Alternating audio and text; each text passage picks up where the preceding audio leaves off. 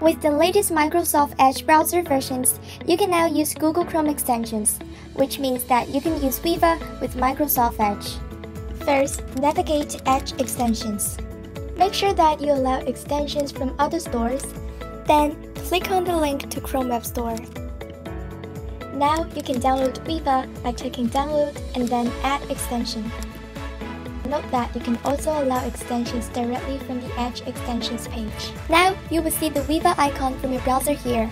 Your Weava is synced, so you can access and manage all your highlights and notes that you made on Chrome on Edge as well, and vice versa.